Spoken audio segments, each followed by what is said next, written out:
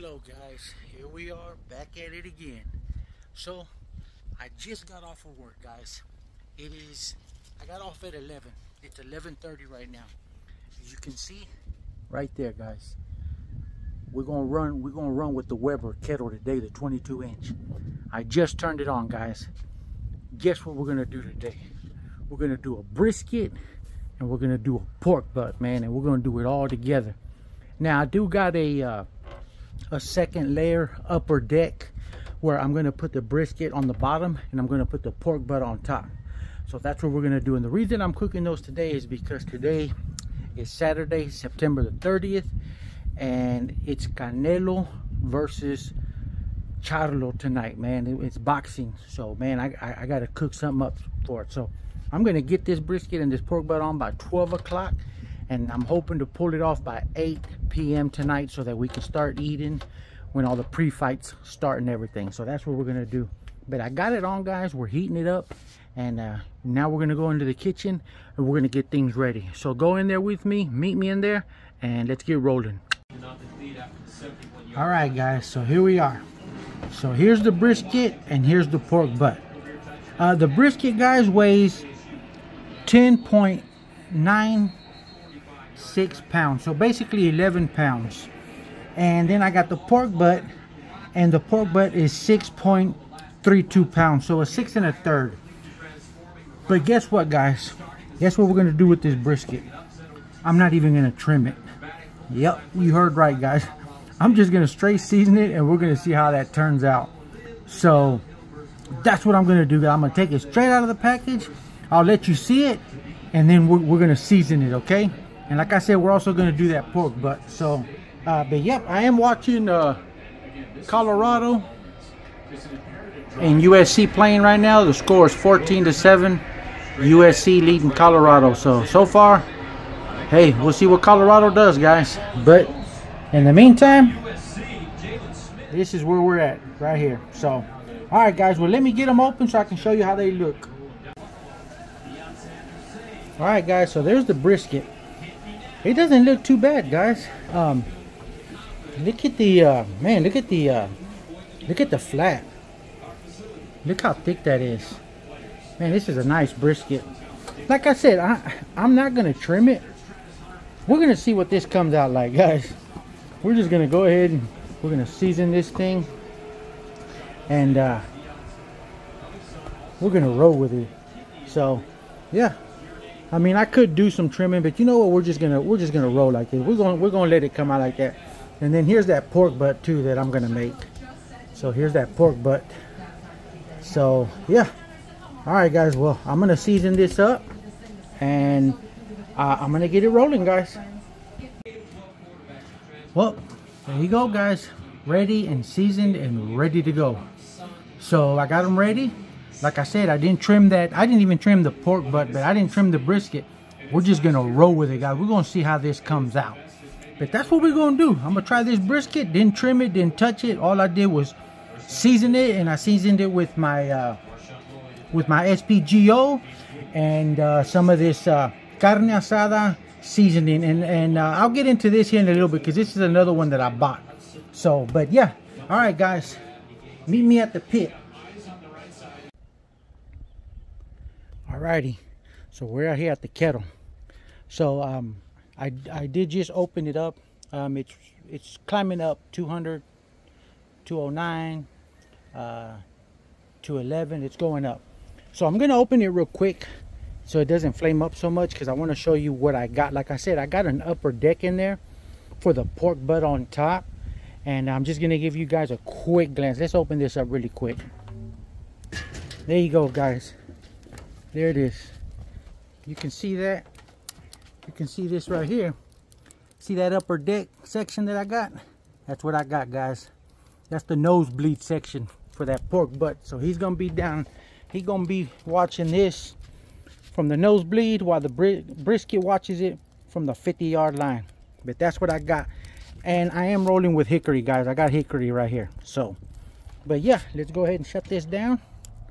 And guys, I think I'm gonna run this thing think I'm gonna run it between 3 and 325 because I really want to get it done by 8. So I'm thinking I can get it done. I've done it before, but yeah, guys, like I said, it's Saturday. It's a good day. It's 12:10 right now, guys. It's 12:10, so I got it right on the dot at 12. So I'm gonna keep you posted and keep you updated as I keep coming outside and checking this Weber kettle. But yeah, we're rolling with the Weber kettle today, guys. We're gonna do that brisket and pork butt for the Jermall Charlo fight and Canelo Alvarez fight. It's gonna be a good one tonight, guys. It's a good, shiny, warm Saturday, and man, I'm looking forward to this all day cook today. So stick around, guys. I'll keep you updated. Alrighty, guys. So we have hit the 2-hour mark. Let's go ahead and see what's going on here. Now my temps, they did go a little bit past 3. Man, I want to say it was reading like 371 earlier. So I had to make adjustments. Right now I got it at 291. So I wanted to run between 300 and 325. So we're just gonna have to keep checking on it periodically. Though it's really windy out here today. It wasn't when I set this, and so it picked up the temp. So let's see how it's going on in here real quick, guys. Okay, so there we go, guys. So far so good. Earlier I did put this foil just to protect my brisket, but other than that, guys, man, we're looking pretty good, guys. Look at that. Oh yeah, we look awesome. So all right, well, so far so good. Well, let me go ahead and close this up, guys, and what we're gonna do now is guys, I'm gonna go inside and I'm gonna take a nap. I had to go in at 2 this morning, so I want to get a nap before the fight starts and everything. And I've been watching some college football. I've been watching Texas A&M and Arkansas and Colorado against USC. I kind of been going back and forth, keeping up with Saturday college football. But yeah, I'm gonna take a nap, and then when I get up, guys, we're gonna come back out here and check on this brisket and that pork butt. So in the meantime, we'll catch up with you in a bit. Alrighty, guys, so it is almost 6 o'clock, believe it or not. I slept a little bit longer. It is 5:41. So let's go ahead and let's open this up and see what's going on. Oh yeah. Oh yeah. So I do need to add more fuel, so that's what we're gonna do, guys. So all right, guys, well, give me a minute and let me add some more fuel. Okay, guys, so at this point, after checking everything and reloading my fuel and everything, my bark is pretty much set. And now I always wrap according to color, and if my bark is set, I never wrap to temp. But we're gonna go ahead and wrap these bad boys, and it is gonna be 6 o'clock. So I'm gonna see how long it takes for them being wrapped, how long it'll take to see if they'll come out by 8. So, but I'm gonna go ahead and wrap them, guys, and then I'll meet you back at the pit when they're on. Alrighty, so okay, guys, so now I got everything wrapped. Now I did open my vents all the way on top and all the way on the bottom, because now what I'm doing is I'm just cooking with straight heat. It done got all the smoke that the pork butt and the brisket need. So I know there's a theory where you can put these in the oven and finish them off so you don't have to waste fuel. I can kind of see that. Quite honestly, I've never really done that. I've always just finished everything off in my pits. And yes, you know, you are wasting fuel, but I just love to barbecue and I just love to finish it off. So I know to me it just doesn't matter, but I could put them in the oven. I don't want to. I want to finish them off in here. But with that being said, my vents are fully open. I don't really care. Usually the temp, the highest I've ever seen my temp go on the kettle has been about maybe 450 when I've left my vents fully open. So it is working with the slow and sear, so it doesn't let it go as high. so I'm not too worried about it. But it is 6 o'clock, and we're gonna see how long it takes. Like I said, I always wrap to color, and depending on when my bark is set, I never wrap to temp. I always just let it go. The only time I ever check temp is when I feel that it's almost ready and done, and then I let it go from there. But from here on out, I just let it go here. I let it cook all the way, and then we go from there. But so far, guys, it's good. So the next time we'll be checking this is probably when it's in the kitchen. So we'll see you then. Okay, guys, so there it is. The brisket is done, and here's the pork butt, and I did throw some sausage in there. The pork butt registered at 205 and the brisket at 203, so they're done. So but yeah, that's how they look. Next, guys, what I'm gonna do is I'm just gonna cut it up and let you guys see it, and that way I can finish this video out. I've been watching college football all day, and I got the Charlo and Canelo fight going on already. It's just the preliminary fights, so I need to get outside and start doing that. But let me cut this up and we'll finish this off. Okay, guys, so here it is. We got the brisket right here, and what I'm gonna do is I'm about to cut it up. Like I said, look at that, it jiggles, it's good.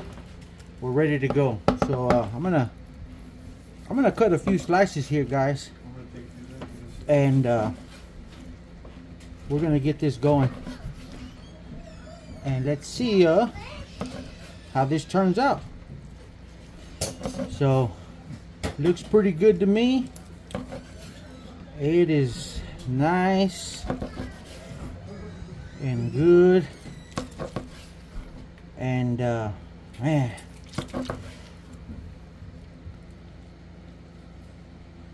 oh yeah.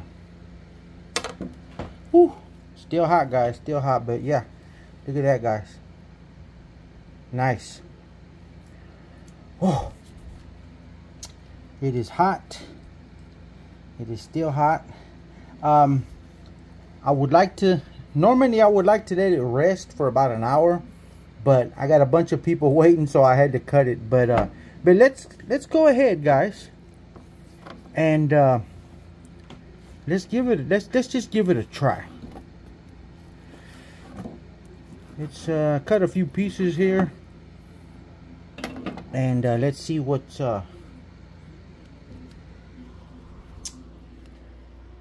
going on here, guys. So look at that. Here it is. Rub a little bit of this juice here.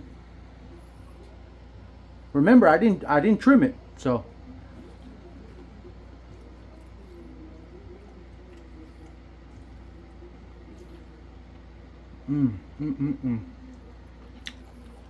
you can never go wrong with brisket, guys. This is so good. I was gonna say that that carne asada rub that I showed you guys. I think I've showed you guys before on previous videos. I can't remember which one it was, but I went ahead and layered it with SPGO first, and then I put that carne asada on there. It is by the brand called Laurie's Casero.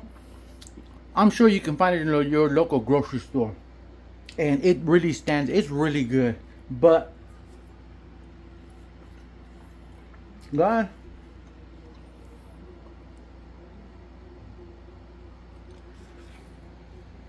man,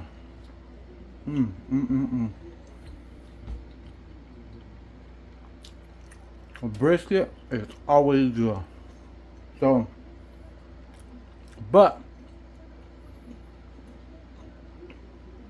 with that being said, guys,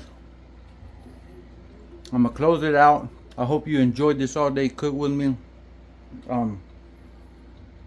We're getting ready for the Canelo fight. I just finished watching LSU and Ole Miss play, and man, that game was off the hook. College football all day. I've been watching college football all day long, and it's been so good. Colorado, they almost pulled it off against USC in the second half. It was such a good game. But of course, my Aggies, Texas A&M University, they pulled it off against Arkansas in Arlington today, so that was a good game. But Now we're gonna go off to the boxing. I do got 2 TVs outside with the boxing and college football because Alabama's playing right now. I can't remember who they're playing. The game just started, but yeah, guys, I'm gonna close this video out. I hope you enjoyed it, and we'll see what we shoot on the next one, guys. We'll see. But God bless you. I love you guys, and we will see you guys on the next one.